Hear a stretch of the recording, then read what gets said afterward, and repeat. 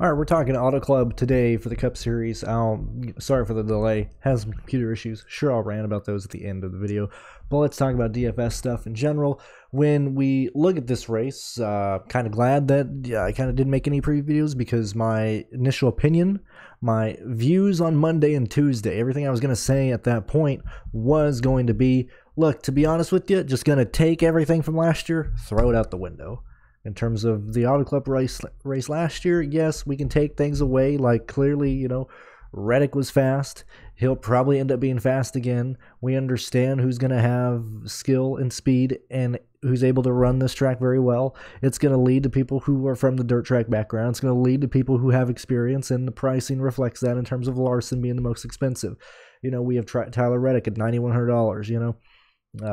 This was outside of before, like, the situation where we might not even have practice and qualifying. I was honestly just I was gonna primarily tell you and explain what I was gonna do, and that was gonna be looking at practice data, okay, and assuming that that's gonna have a good point of reference of where we want to go and look at. Now, the fact that there's a good chance that we will not have qualifying this weekend due to rain and everything like that. So, which is very funny that, like, I mean, I wasn't on Twitter at all yesterday. I was, yet again, dicking around with my other computer, trying to save it and get everything going away.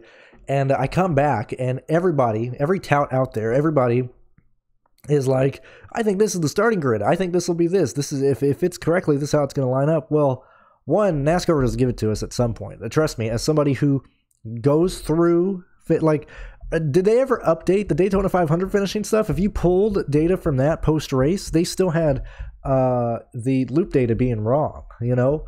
I know Racing Reference was messing up with their finishing for the 500. Like, look, NASCAR doesn't get their data right all the time. I normally, and that's why I usually complain about, is this finalized? Hopefully this lineup doesn't change, because they do change it. That's just how it is. In terms of trying to project a starting grid before qualifying, I will just let them come out with it.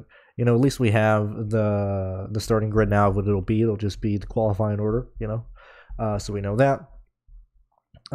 If we don't get, or if we get a rain out, you know, clearly, you know, you have Reddick, Chase Elliott, William Byron in the back of the field, you know, Austin Dillon, and so on and so forth. A lot of chalky guys in the back, you know, Stenhouse, Bell, Logano, Alex Bowman up front.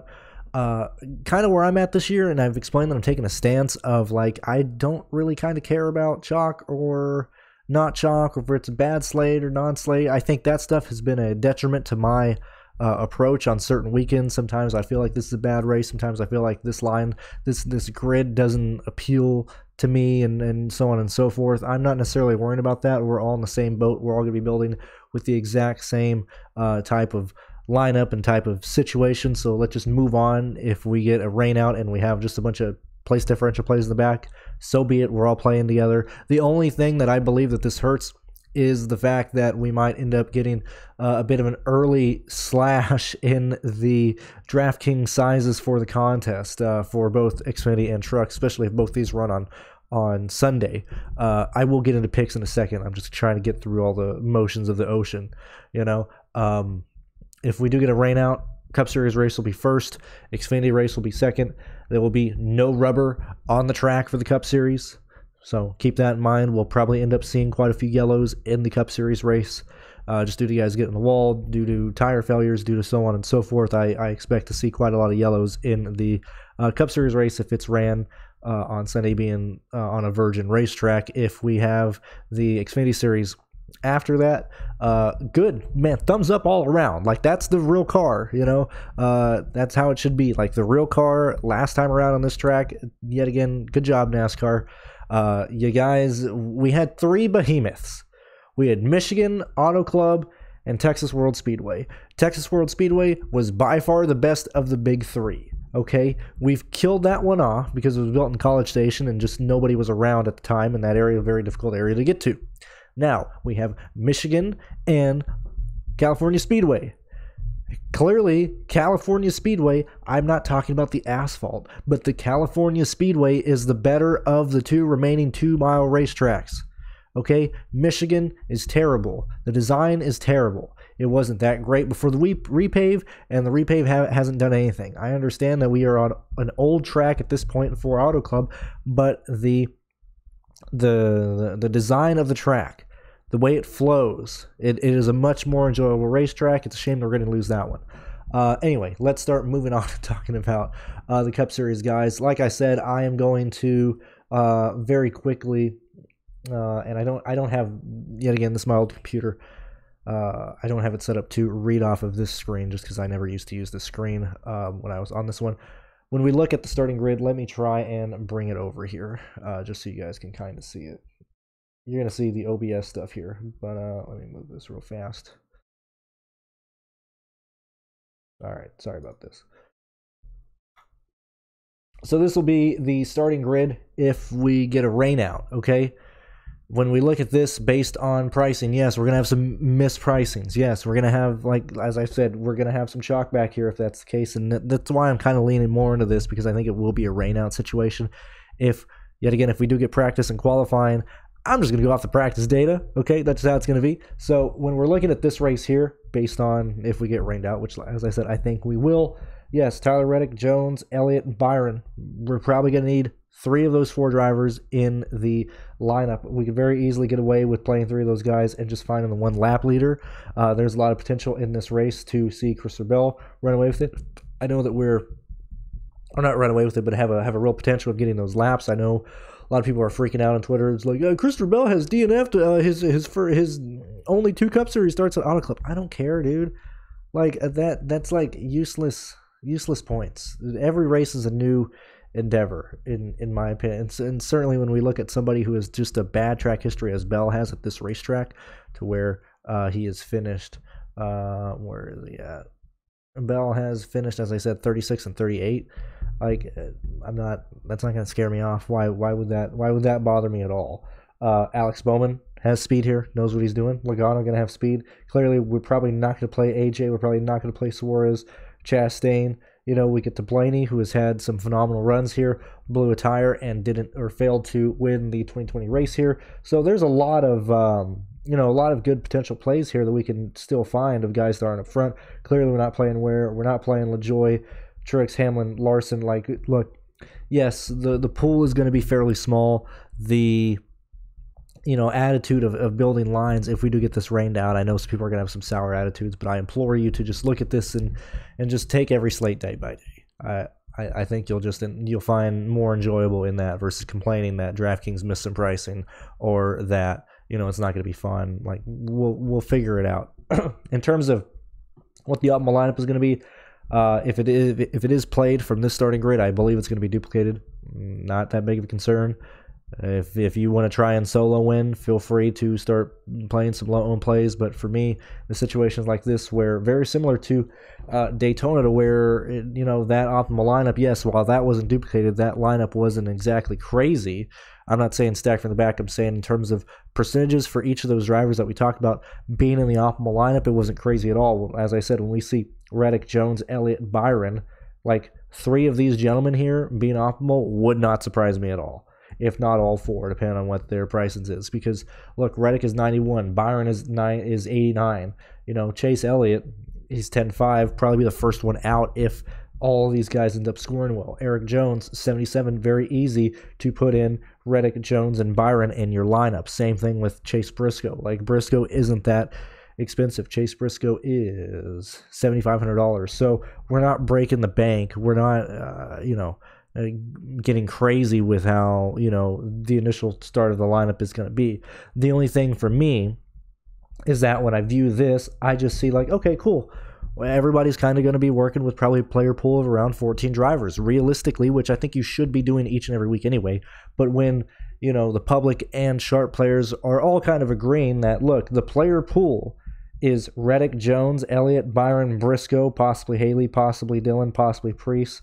You could argue McDowell, probably Ty Gibbs, Kyle Busch, depending on what you're doing with lines, possibly Gregson, Wallace, possibly these guys here. Like, okay, here, I know I'm probably saying possibly a lot. Let's put a yes, no very quick to just get a number of what people are working with. 1, 2, 3, 4, 5, 6, 7, 8, 9, 10, 11, 12, 13, 14, 15, 16, 17, 18. So we have, roughly around 18 guys that we can put a yes in right now in terms of what they're going to project at. That'll probably bump it down to 13 or 14 guys actually viewing to be viable. Like, that's fine. We'll all just kind of build lines together. And, look, it's Auto Club. If we get a rain out, look, for me, just kind of where I'm at here, I love when practice and qualifying is rained out, because that means I have to do less work during the week. I don't have to sit here, or during the weekend, I don't have to sit here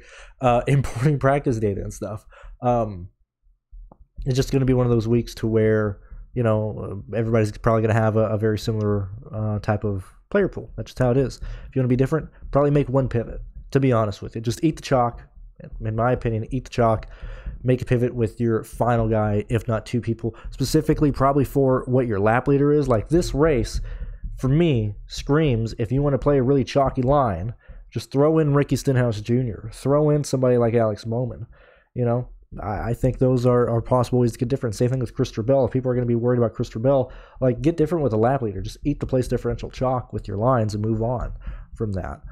That's just kind of how I look at it. So now that we've kind of assessed the starting grid and stuff, let's kind of go back and just talk about these drivers in general and what I expect them to do, or where I expect them to be at. And we're going to be going down based on salary here, touching on quite a few guys. Larson's going to be a huge contender for this win.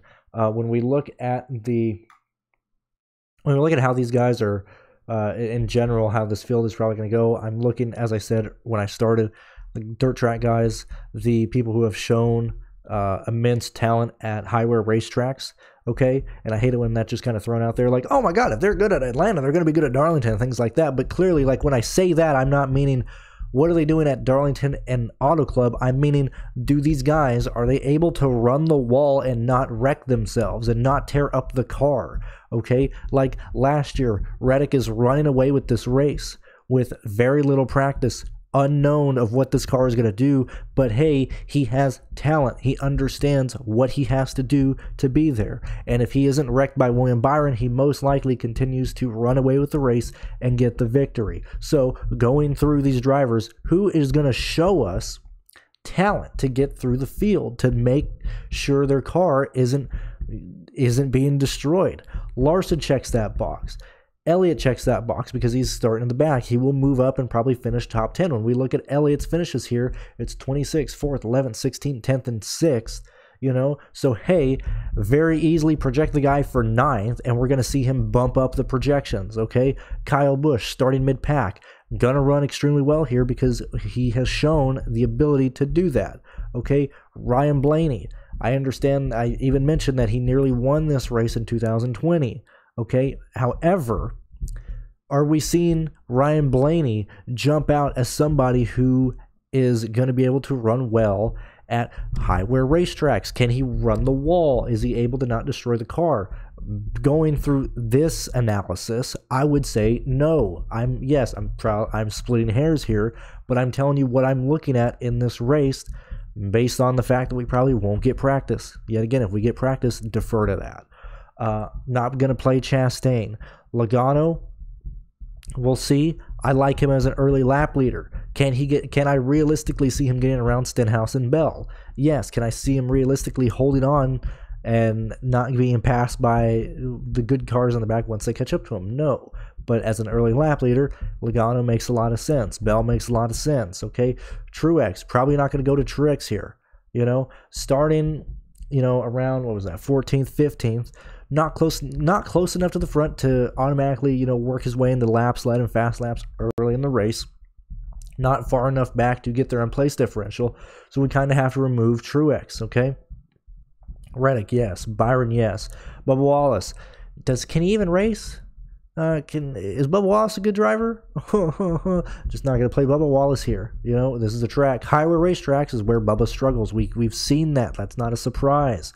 Okay, Harvick, I don't see enough juice. I don't think the squeeze is worth the juice for Harvick. Austin Dillon, place differential. Can he get up there? This is one of Austin Dillon's most consistent racetracks. Okay? Like, a lot of people don't view Austin Dillon as a good driver, and I understand. I get it. I will continue to argue as a joke, and we kind of get more and more serious. The guy is looking at a Hall of Fame worthy career, okay? Truck Series Championship, Xfinity Series Championship, Daytona 500, Coke 600. Like, there's champions in the Hall of Fame that don't have some of those. Like, to be honest, if Austin Dillon can end his career, you know, right around 14 wins, there's some arguments to be made depending on what races he gets. Anyway, place differential. Is he able to get there on place differential for this race? That is an easy yes. Where are we at? That's an easy yes for Austin Dillon. What the heck? I need to move this. Sorry, hold on. This computer is so slow, man. I hate that I'm back on this computer. It's so slow. Yeah, Austin Dillon gonna be. There's 36 cars. Don't do math. 27. He'll be starting around 27th. I like that for Austin Dillon. That's not bad at all. Let's continue onward. Where are we at? Keselowski just starting too close to the front, in my opinion. Cindric just not going to do it. You know, Jones going to easily get there in place differential. Oh, yeah, going back to Dillon, like, when we look at how consistent he is at this racetrack, this is where, you know, I'm not leaning into everything related to how they've done it at a track, but when you see a clear continuation of how a driver performs well, specifically with Dillon and RCR, like, we understand this equipment isn't the greatest, and his talent isn't the greatest, but when you see consistent results near a 10th place finish at this track through a multitude of years, Austin Dillon is showing up as a good driver. 11th, 16th, 24th, 11th, 10th, 10th, 24th, and 2nd in his career races here. Hey, when you look at that compared to other racetracks, we can see that on average, this is one of his more consistent racetracks. So what would I project Austin Dillon to finish? Probably 12th, somewhere around there. Gonna look good at $8,100. Where's I at? I think I was like, you know, Jones clearly going to look fine. Briscoe going to look fine. Suarez just not going to get there. And I don't mean to repeat myself here, but, you know, in a situation where there's so much place differential in the back, I'm just kind of reiterating, like, hey, this is why these drivers have such a high percentage of possibly being optimal. It would be very difficult for Jones, Reddick, Elliott, Byron, Briscoe, Austin Dillon, Pearce, McDowell, even Ty Gibbs, and Kyle Busch to all fail. Okay, we are in the back half of the field, and mathematically, we're probably going to see 3, if not 4 of these guys that I just mentioned there be optimal. It'll all depend on who else is the main lap leader, what else happens in this race, who survives some wrecks, who survives some restarts there. But we're kind of all dealing with the same pool here. It'll just come down to whatever your projections end up being when we get closer to the weekend. Suarez probably starting too close for me, probably won't get there. Stenhouse Jr., as I said, I think he is worthy of a look for a low-owned lap leader. $7,100 starting first. Yes, his results are scary, but the fact that we do have some history of him not racing like a complete baboon with a 5th place finish in 2016, a 4th in 2020. We do have, not a 4th, my bad, a 5th, 2016, a 10th, and 2022, when we do have a 14th, an 18th, a 15th, you know, so he's been there. He's able to survive this track. So Stenhouse knows what he's doing, you know, so I would like, I'll probably not do, you know, a full 20 lines this week just because the pool is so small, but I'll certainly do around 6 or 7, and I'll eat the chalk in a majority of those and try and get different, you know. So I think Stenhouse is a phenomenal different play. If you're doing like 7 lines, 1 line with Stenhouse, that's not bad at all. Briscoe probably not gonna do it. I like Pearce's price at $600-700. Should be easy for him to pay that off. Eric Almirola probably starting too high up for me. AJ starting too high up. Gregson, Gibbs will all depend on what our lineup is looking like. Same thing with Haley, but that's why I would prefer Michael McDowell. I think he can very easily get there with place differential. Let me look at one thing over here real fast. Give me a moment. Sorry about that. I had to get up. I don't remember what I was talking about. I'm pretty sure I was talking about like the value plays at this point, like the fact that we have Noah Gragson at 6'2", Ty Gibbs at 6'1", Haley at 5'9", Michael McDowell at $5,700. In my opinion, this kind of goes back to where I think we'll have a similar type of like lineup construction for a majority of lines and stuff. And if you want to watch more about lineup construction, I do both post like weekend reviews this year. I'm going to really work on that, which we started at Daytona. And then I will also have like Patreon only videos in terms of me like kind of going through lineup construction and looking at what lineups are being made by like the MME tool that we have, or just what I think people are going to work at. I want to have that be like behind the paywall. And then I'm also going to have videos, if you were watching my channel last week, that go live when the slate locks, of me actually building my lineup. So I'm trying to show everything that I do in case I don't do this again next year, or I stop making content next year or whatever, so you guys can possibly like either use that to get better or like learn from my mistakes, whatever the case may be. But yeah, so the fact that we have Justin Haley and Michael McDowell starting in the back 11 spots, or potentially the back 11 spots in this race, leans to me thinking that Haley or McDowell, one of those two, will be optimal. If not both of them, depending on how many people or how many points we need to just jam into the line, specifically with a lot of the 8 and 7K range drivers. And so, yeah, that's kind of why I think like the player pool is very small, because the value plays, if it gets rained out, that everybody should use and go to. And you can even include Ty Dillon because he's starting last. So we have Ty Dillon, McDowell, and Haley. That's your value plays. And then you just go up and you get to like Jones, and you get to people like, Byron and Reddick and so on and so forth. Like, yes, I understand that the fun might be taken out of building lines, but you know what? Sometimes you kind of need that. Let's kind of just chill, just build lines, relax, get through this week, and get into March. And speaking of March, it's right around the corner. If you want to support me, support Pearce, support the work that we do, support live shows, support just the time and effort that we put into this type of work, consider joining the Patreon, BrandonCruzDFS on Patreon. The links are in the description below. If you have any questions, feel free to contact me on Patreon, YouTube, Twitter, whatever you guys want to do, however you want to contact me, and I will answer your questions. I think that's kind of where the DFS video is going to end. Let me just rant about the fucking PC for a second. For me, I got a Corsair Vengeance PC just because I liked the deal that I was able to find in December. A 3080 Ti, an i9 12900K processor. I mean, a real beast of a computer. Stupid fast, awesome. I haven't had any issues with it. Now, I've bought pre-builds before, and I can build my own PC. I really just don't want to deal with that stuff. I'd rather, and specifically that's why I went with Corsair, because I've heard that their customer service has been phenomenal, very easy to work with. I was hoping I didn't have to do that.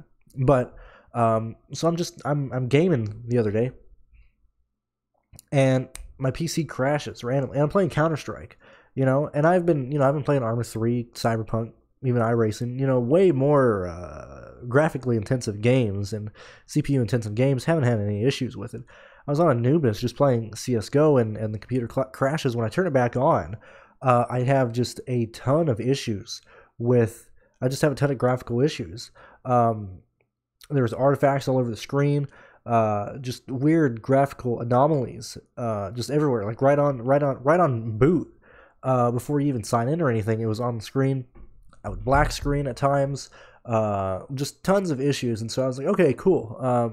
Clearly, something may have rolled back, missing the driver. The NVIDIA side will get that restarted. Doesn't do anything, and so I'm like, okay, let me get through all the software stuff first. Or at least the things that aren't going to take forever. So I go through drivers, look at different things. I go in, I end up taking the computer, or I end up taking the case. I end up taking the computer out of my little cubby over there. I take the graphics card out, put it back in, unplug everything, plug it back in, run it again, still run into issues. So I'm like, okay, cool. Maybe it's the, the display port, whatever I'm using. So I'm swapping through display ports. I'm swapping through different cables. Trying HDMI, I'm even going to VGA. I mean, I have two monitors here, so I'm using both of them independently of each other in case one was messing up something. That wasn't working. At that point, I'm like, okay, cool. Let me go ahead and just start doing factory resets and stuff. And this is over the course of, like several hours of like coming back and forth, seeing if this will work, if this isn't going to work, and so on and so forth. And then I use the integrated graphics on there as well. Still had issues with it, so I wasn't even using the graphics card. I was just checking the integrated graphics, and I was still having issues. So at that point, I'm like, okay, well, I've at least identified now I originally thought it was GPU. It is not the GPU. I got way bigger issues here. Let me just go ahead and reset everything. So I go back, reset everything, factory reset, remove all my own files, which is why I wasn't able to record or anything, because I took everything off that computer. Still ran into issues with it. Anyway, long story short, got to send that off either probably tomorrow or Friday or whatever, whenever I get the shipping stuff from Corsair. But I gotta say, Corsair customer service, fantastic human beings, awesome people. Best Buy customer service, fantastic, awesome people. Not a care, or I don't have a negative thing to say. I'm sure the people are probably pretty ugly to them at times. Look, I mean, we've all worked retail at times, but seriously, guys, don't be a dick. Don't be a Karen. Don't ruin somebody's day. If you're a good customer, you're gonna get good customer service. If you are kind, polite, and explain to them like, look, man, look, I'm just here. Let's just figure it out. I'll work with you, whatever the case is. This isn't a rush. I understand. Like, people are gonna help you out. So just be nice to people. Respect regardless of what it is. Customer service through text, on the phone, whatever the case may be. Be nice to people. Don't be rude to people, especially not retail workers. They're just doing their job. Anyway, so Corsair, awesome people. Getting a new system. I don't got to worry about them swapping components out. I'm just going to send me a brand new system, so that's good. Because spending that amount of money on a computer, I was like, God damn it, that sucks, man. I can't believe my motherboard went out. I had an issue with it. I couldn't figure it out past that. I didn't overclock anything, didn't underclock anything, didn't fuck around the BIOS at all. And I could bring up the BIOS and stuff. But it was stock. I didn't mess with anything. So I really am baffled on what happened with that computer there. But anyway, I'll get that back. So I'm on my old one. So I apologize if this video isn't as good quality. I'll probably have to stream on StreamYard this weekend for live shows and stuff. Good thing I didn't get done getting the chat set up through OBS. That would have pissed me off. I would have spent a while getting all that stuff done. That computer goes out on me there. So anyway, I'll get that done, which is another reason why, like, hey man, it'd kind of be cool if we don't get practice this weekend. That'd be kind of cool. I don't really like using this older, slower computer for things like that. Anyway, yeah, hope you guys enjoyed your week. I'm back, and let me get you an Xfinity Series video up shortly, and I'll see you guys in that one. See you then. I can find the stop recording button. There it is. See you guys then.